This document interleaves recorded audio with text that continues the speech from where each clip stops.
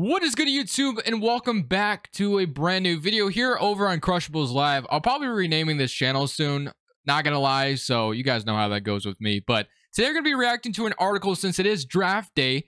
It's an article that says a 2022 NBA draft day trade that makes sense for every team here on Bleacher Report. So if you guys enjoy this video, make sure to like and of course subscribe. If you're new to this channel, it'd be greatly appreciated as I try to grow this one. So let's go ahead and hop right into the article. So this article is written by Grant Hughes over by Bleacher Report, so shout out to him. But yeah, this is a trade for every single team on draft day.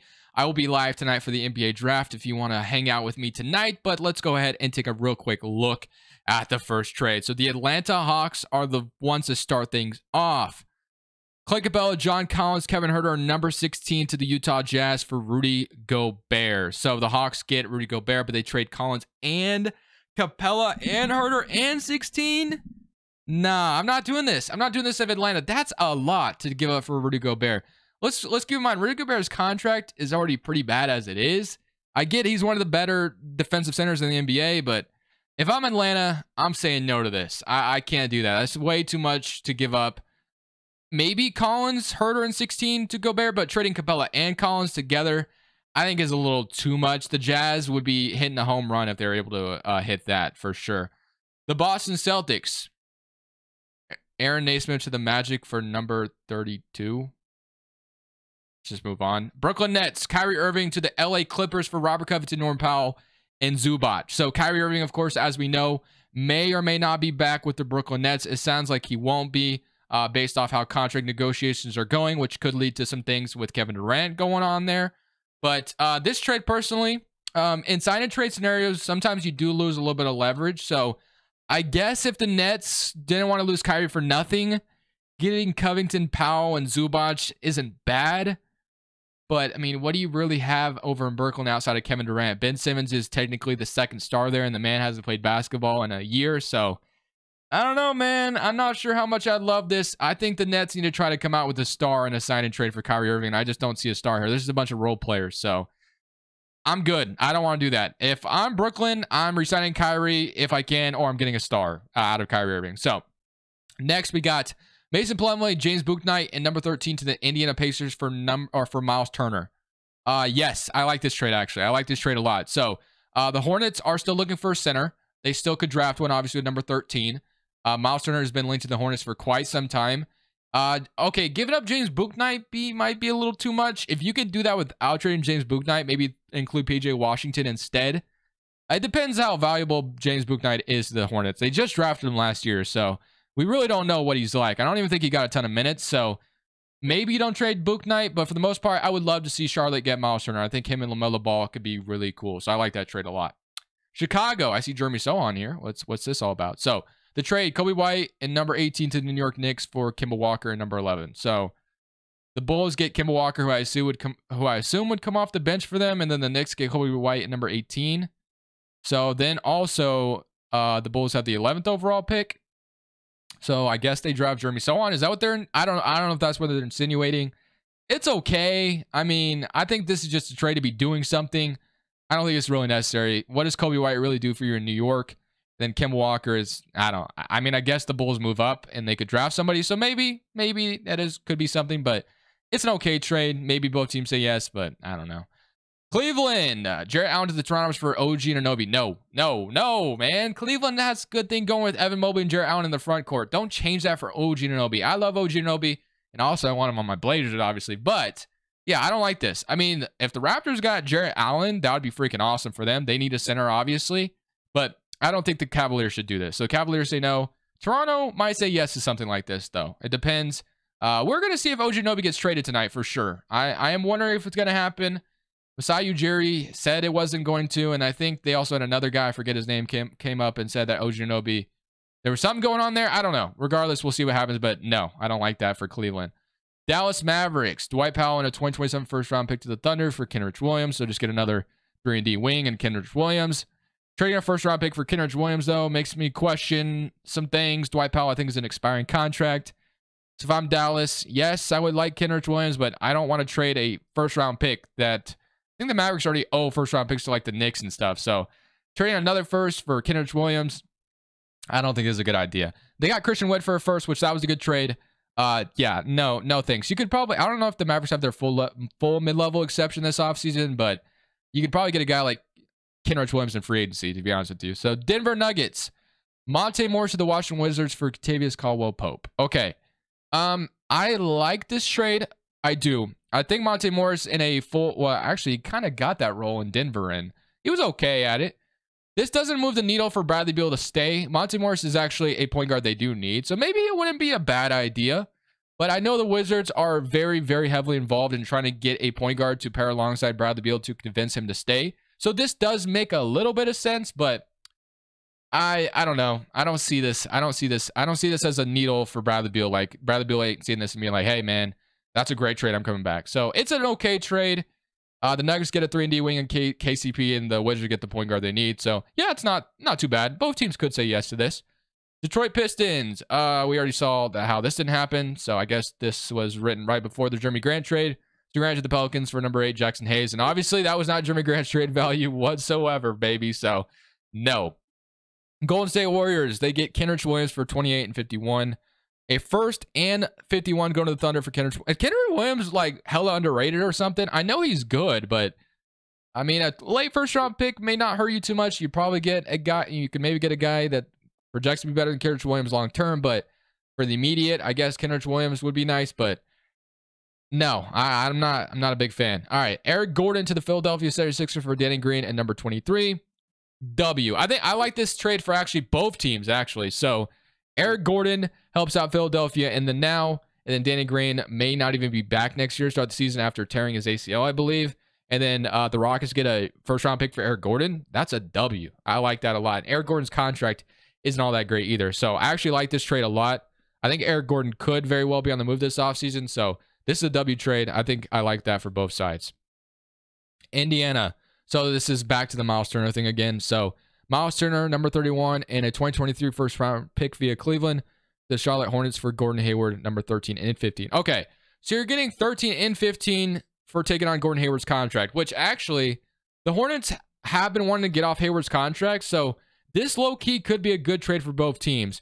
And they also get a first-round pick in the future. So I actually kind of like this trade.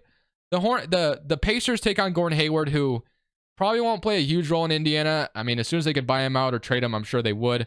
But they get 13 and 15 to add alongside Halliburton and then Duarte and whatever else they got going on over there. Obviously, there's more players just can't think of right now. But yeah, I kind of like this trade. They're going to be able to draft at 6, and then they'll have 13 and 15. Low-key, kind of like this trade for both sides. And then Charlotte gets their center and Miles Turner, like we said earlier. Clippers, Marcus Morris and number 43 to the Pelicans for Devontae Graham. No, the Clippers love their switchable wings. Why trade Marcus Morris? I mean, yeah, no, I don't like this at all. I mean, like I said, the Clippers love their switchable wings. Devontae Graham wasn't even playing rotational minutes for the Pelicans, so I don't like that one. Los Angeles Lakers, Kendrick Nunn, THT, and a 27 first-round pick to the Toronto Raptors for Gary Trent Jr. I think the Raptors say no to this. I think the Lakers would easily do this trade, but the Raptors, no. Why would you trade Gary Trent Jr.? I mean, don't make the same mistake my Blazers did, okay? We traded Gary Trent Jr. for Norm Powell, which Norm Powell, whatever, he was fine, and then we traded Norm Powell for nothing, basically. So we gave up Gary Trent Jr. for nothing. Don't do the same mistake my Blazers did. Masai Ujiri is way smarter than Neil O'Shea, so I don't think we have to worry about that. Grizzlies get OG Anunoby for Dylan Brooks, 22-20. Oh, dude, if the Grizzlies could get OG Anunoby to pair alongside John Morant and Jaren Jackson, that would be awesome. But OG Anunoby's going to the Blazers, let's be honest. Miami Heat. Ooh, Tyler Hero, Kyle Lowry. Whoa, okay. Tyler Hero, Kyle Lowry, 27 and 2023 first round pick to the Wizards for Bradley Beal. No, I don't think you trade Kyle. I get Kyle Lowry wasn't great in the playoffs, but he was also kind of injured. So I think you give him the benefit of the doubt there. And then I think you include Duncan Robinson in this trade instead. I don't think you trade Lowry. I think you include Duncan Robinson in this trade. And then you have something going. The Wizards walk away to Tyler Hero. They start their rebuild. I personally would want more first round picks from Washington, but getting Tyler Hero is really nice. So yes, I have done a rebuild over this kind of trade before in the past. So I actually kind of like it. You get Tyler Hero, first round picks, but I would substitute Lowry for Duncan Robinson. Milwaukee Bucks, Brook Lopez, number 24, $2 million of salary filler to the Houston Rockets for Eric Gordon. So the Bucks would essentially move on from Brook Lopez, bring in a wing like Eric Gordon. Not too bad. And then the Rockets get a 24th overall pick. Yeah, I like it. Minnesota Timberwolves, D'Angelo Russell's been on the trade market, and doesn't sound like anything's happening so far, but we got D'Angelo Russell and number 19 to the New York Knicks for Evan Fournier, Derrick Rose, and number 11. So you got Derrick Rose and Evan Fournier headed to Minnesota, while the Timberwolves also get back number 11, and then the Knicks get D'Angelo Russell number 19. That's actually not a bad trade. Not sure how valuable D'Angelo Russell is nowadays. It's not terrible. I kind of like it for the Knicks. Actually, I kind of like it for both sides in a way. Yeah, not a bad trade. I think I'd say yes from both teams. I think it's cool for Minnesota to move up in the draft, and despite just giving up number 11, you actually move down, and you still get D'Lo on top of that for the Knicks. Yeah, I kind of like it. And then you get Fournier and Derrick Rose's contract off your books as well. Pelicans, Miles Turner. Valanciunas number 8 to the Indiana Pacers for Miles Turner. No, not doing this. I don't want to trade number 8 and Joe Val. I think Joe Val is a good center, so I would just rather keep Joe Val and then draft somebody at number 8 if I'm New Orleans. If I can trade Joe Val and like something else for Miles Turner, sure, but I don't want to trade a lottery pick and Joe Val for Miles Turner. So if Indiana could do that, sure, but no, I don't think the Pelicans should do that. All right, here we go. New York Knicks, they move up to number 4. So this was kind of a rumor that I was talking about. They trade number 11, 2023 via the Mavericks, and a lottery protected 2024 for the Kings for number 4. If I'm the Kings, I don't know what the Kings are going to do at number 4 is the thing. Hopefully Wojnarowski doesn't spoil it like he did at number 3 or like the first 3 picks, because technically the draft tonight I think starts at 4 because we know the first 3 picks, there's going to be one of those 3 bigs, obviously. But this one, it's not a bad trade. I'm just not sure if this is enough for the Kings to say yes. And of course, the Kings are also looking to get veteran help, so maybe Julius Randle included this trade moves the needle. And I don't know, man. Julius Randle and Sabonis, though, would be a disaster. So who knows? It's the Kings, though. It's not a bad trade. If the Knicks can do this, yeah, definitely. You pair Jaden Ivey with R.J. Barrett. I like that a lot.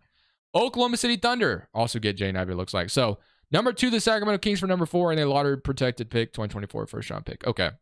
So instead of the Thunder wanting to get Chet Holmgren, the Kings get him, it looks like, and then the Thunder pair along Shea and Josh, Shea, Josh Giddey, and Jaden Ivey. But I think the Thunder should just draft Chet Holmgren, to be honest. I don't like that trade for the Thunder. They should just draft a big. They really need an elite big, and Chet Holmgren could do that. Orlando Magic. Trade number 1 and number 32, the Oklahoma City Thunder for number 2 and a 20. Okay, we're just doing something to be doing something. No, let's just move on. That's just not even smart. All right. The Pacers, or what is this? The 76ers. Okay, 76ers trade Tobias Harris, Matisse Thybulle, and number 23 to the Indiana Pacers for Brogdon and Buddy Hield. So they get rid of Thybulle, who's been a negative on the offensive end. They also trade number 23, but they bring in Brogdon and Buddy Hield to replace Tobias Harris. So you'd be really logjam at the guard spot, though. When you'd have James Harden, who you assume will be back, Maxey. Brogdon is definitely a guard. Buddy Hield, I guess, can technically play the wing spot, but I think this is too big of a logjam at the forward or at the guard spot. But other than that, I would like it if there was a forward in the trade, but I don't know. It's okay. I mean, the Pacers getting Matisse Thybulle number 23 is fine, I guess, but not for both of them. I don't know. I don't think I like that trade all that much. Phoenix Suns, it's another Jeremy Grant trade. That's already been taken care of. Jay Crowder, 2023 first round pick. Yeah, no, it's not going to happen because Jeremy Grant's already a Blazer. All right, let's see this one. Portland Trail Blazers. Okay, this is the Lou Dort one. Number 7, this actually could still happen low-key. So number 7 to the Oklahoma City Thunder for number 12 in Lou Dort. I think this is definitely something that could potentially happen if the Blazers don't get OG Anunoby tonight. If they don't get OG Anunoby, I could definitely see this happening. But we'll see. I think Lou Dort would be our bench shooting guard, I assume. Or bench small forward. I don't know. Because Lou Dort's 6'3", but he's really big. Like, he's like a big guy, obviously. So he plays good defense, but I just don't know if I'd love him starting at small forward. So we'll see. I think the Blazers could do this tonight, though, for sure. This could happen. Sacramento Kings. They trade number 4, Maurice Harkless to the Washington Wizards for Kyle Kuzma, Deni Avdija, number 10. So they were supposed to get Kyle Kuzma in the Buddy Hield trade. Obviously, that didn't happen. They get Deni Avdija, number 10. So they trade number 4. I don't like this trade. I just don't. Kuzma and Deni Avdija don't move the needle all that much, and you're trading down 6 spots. You're potentially passing up on Jaden Ivey, who could maybe be something really good. No. If the Wizards could do this, sure. Because this could, like, help their rebuild process if Beal leaves. But, yeah, nah. San Antonio Spurs. Let's see what they do. Number 9 and number 22 Detroit Pistons for number 5. So the Pistons move all the way down to number 9. I don't like that for Detroit. I think they should draft either Jaden Ivey, Shaedon Sharpe, or Keegan Murray at number 5. Whatever falls to them and whatever's there, I think you draft. I don't like this idea for the Pistons to move down number 9. I don't. Or Benedict Mathurin at number 5 as well is also a possibility. So, no, I'm not a big fan of it. If the Spurs can do this, definitely. Definitely do this, because then Spurs can move up and get whatever I just said. You know what I mean? You get one of those 4 players, whoever falls. Toronto, Gary Trent Jr., Kim Birch, number 33 to the Hornets for Oubre and 15. Why? No, come on now. Why would we trade Gary Trent for freaking Oubre? I guess you get a first-round pick out of it. Not a big fan, though. Not a big fan. We're not doing that. Utah Jazz. Let's see what they do. Nasir Little, Eric Bledsoe, Josh Hart, number 7, and a first-round pick to the Utah Jazz for Rudy Gobert. No. Dude, as a Blazers fan, I don't want Gobert, dude. I just don't. But that's way too much to be given up. Nasir Little, Josh Hart are 2 of our best bench pieces right now. And you're trading number 7 for Gobert when we should just be resigning Nurkic and calling it good. No, if I'm a Blazers fan, I don't want to do this. And plus, we can't trade a future first. So, all of our picks are locked up because of that Bulls trade that we made for Larry Nance. Wizards get D'Angelo Russell. So, yeah, this was the kind of thing I was talking about. Kyle Kuzma, KCP to the Timberwolves for D'Angelo Russell. So, obviously, the Wizards are looking to get a guy to pair alongside Bradley Beal to show Bradley Beal, hey, we're trying to win. So, if the Wizards can pull this off and keep Beal, I think I like it. The Timberwolves, on the other hand, getting Kuzma and KCP, it's fine, I guess. I don't know what D'Angelo Russell's value is. So, but yeah, man, that was this article. So definitely some interesting trades, some ones I didn't like and some that I thought were interesting. Shout out to Grant Hughes over at Bleacher Report. But I hope you guys enjoyed the video. Enjoy draft night. I'll see you guys in the live potentially, but this is Crushables. I'm saying peace. Thank you guys so much for watching. Make sure you click here to watch another video that I know you'll love.